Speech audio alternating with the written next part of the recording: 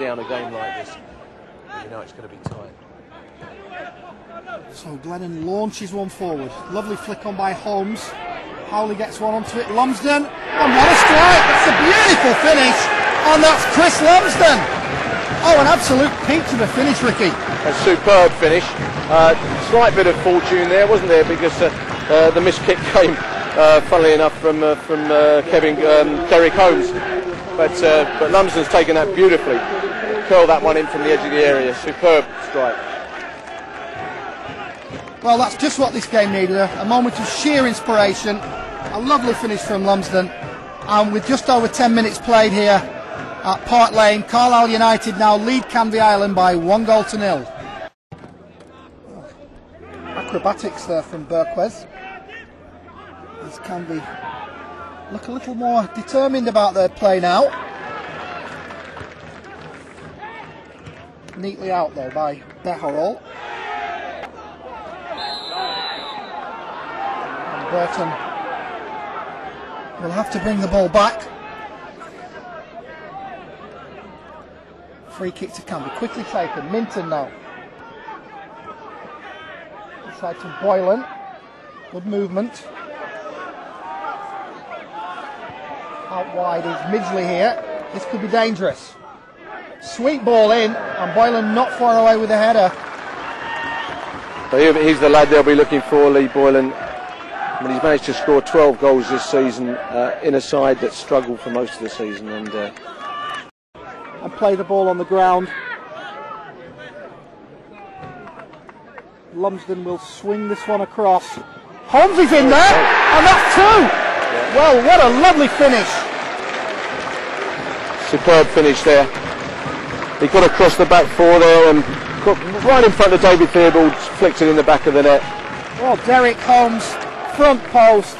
Surely that's a training ground move for Carlisle, and they've got what they wanted. The second goal before half time, and it's the man from Bournemouth, Derek Holmes, who's given them that 2-goal cushion now, and the Canvey fans are not looking happy.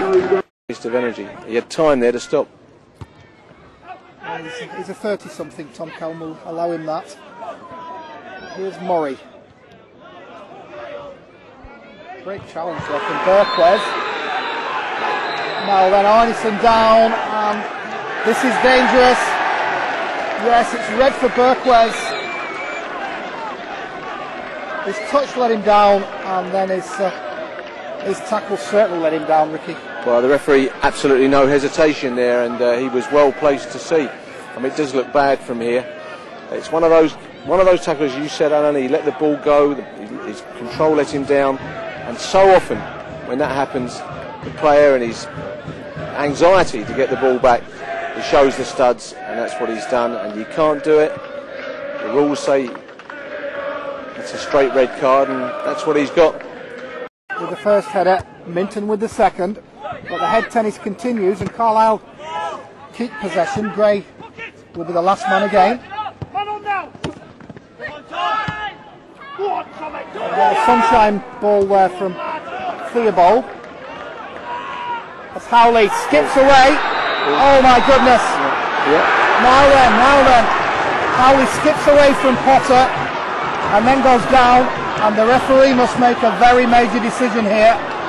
What do you think of this one, Ricky? Well, Alan, I wouldn't have wanted to be the referee in that position. I mean, I have to say there, I was thinking in that split second when he went down, who is this down to?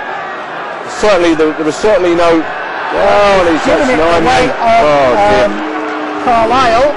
Danny Potter, the ever-present goalkeeper this season, is off, and Carlisle have a penalty, and Canvey don't have a goalkeeper.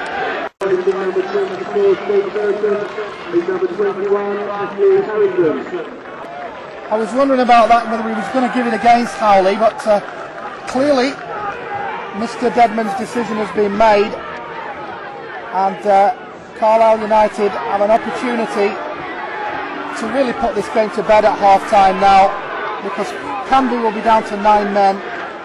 It's Chris Lumsden and it's Ashley Harrison, the substitute goalkeeper.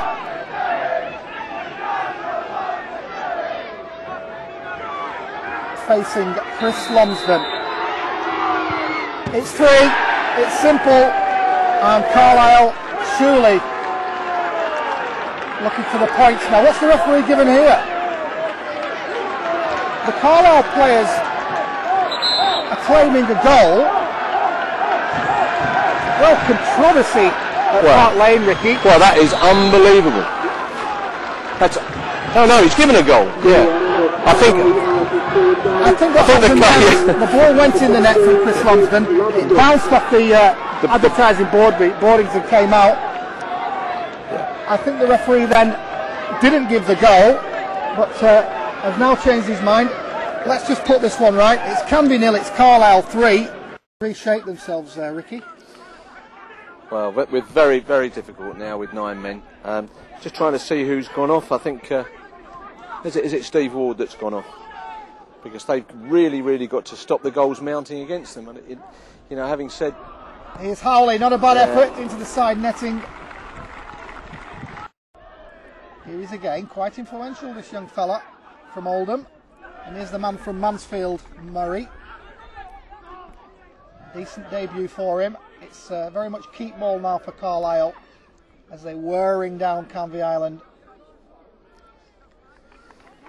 Sterling sees the ball out, but as you say, Canvey have got to go to Barnet on Monday, and the runaway champions elect.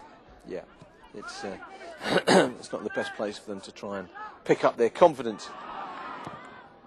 Well, a decent effort from Howley. He's won another corner, probably going wide anyway. I mean, they've got this run into the end of the season now, Canvey. I mean, they remain 7 points clear of the of Forest Green, who are third from bottom. But you never know; these sides will be battling, and they don't want to slip into that bottom 3. No, they've probably done enough, Canvey Island, the 7 points, but they don't want to go any further.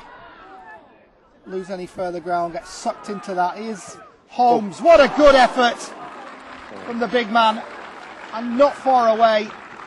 Again, Ashley Harrison, fingers stung with that one. Halfway now through this second half. Junie McDougall has come on for Lee Boylan. This is the lad, of course, that hit the headlines a few years ago with Dagenham, and a former Tottenham player as well. Of course, fine acquisition, but Canvey Island now here undone, and Murray is through on goal. This is Murray with a delicate chip and a sweetest move of the game, but the crossbar saving Canvey Island. But the applause for Adam Murray's tenacity and the delicate chip there. Super chip was it a la Cantona. I thought that was in. That was a super chip. Actually, I thought he was going to whack it first time, and of course he's got so much time. Hackney, decent delivery. Henderson in there, out jumped by Ward. Arneson lines one up. He's got Murray and acres of space ahead of him. Got a good ball in there, diagonally across the face of the goal. Adam Murray, a great acquisition, and he's had a reasonable debut, Ricky. Yeah, he's come into his own second half. Obviously, all right, you can say that anyone can play well against 9 men, but that's some of the quality he's shown second half has stamped him as a very good player. I mean, that was a great cross there. And Paul Simpson electing to give him what will be the last 10 minutes of this game here at Park Lane, Canvey Island. Well, a sweet pass from Murray. He's put Henderson in, and Henderson couldn't just get the ball from under his feet.